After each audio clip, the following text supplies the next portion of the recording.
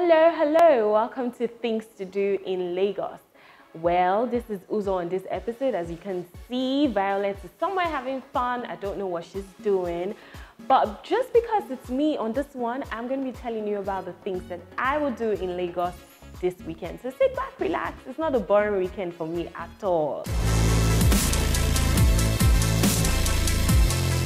As a proper Lagosian, I know that my weekends start at 5 p.m. on Fridays, right? So first off, after work, I'm going to go see Breaking In.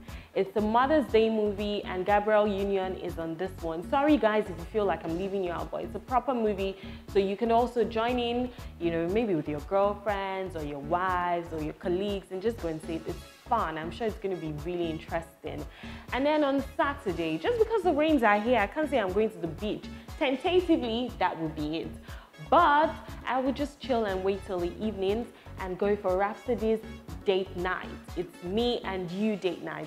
I don't know who's going to be joining me on this one, probably my boyfriend or my mom, or probably I might just take a lucky person out. So why not hit me up on the social media handles that have scrolled across your screen and let me know why you want me to take you out this Saturday. And on Sunday, which is probably a religious day for most people, I'm going to be attending the BJ Sax Live. It's so much fun. There's a lineup of gospel artists who are going to be there.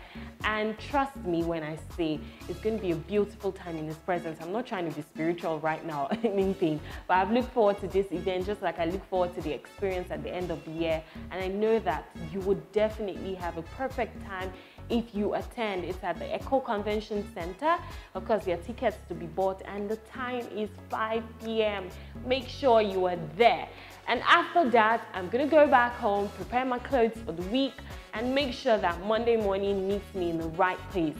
I'm not excited for Monday, as you can see already, but I wish everybody a beautiful weekend and I hope that for all the things that you do this weekend, you have fun. Make sure fun is your watchword for this week.